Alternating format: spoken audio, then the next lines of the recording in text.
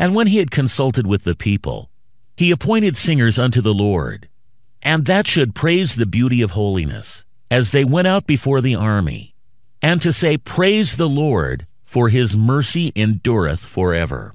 2 Chronicles 20:21. One thing have I desired of the Lord, that I will seek after, that I may dwell in the house of the Lord all the days of my life, to behold the beauty of the Lord, and to inquire in his temple. Psalms 27:4.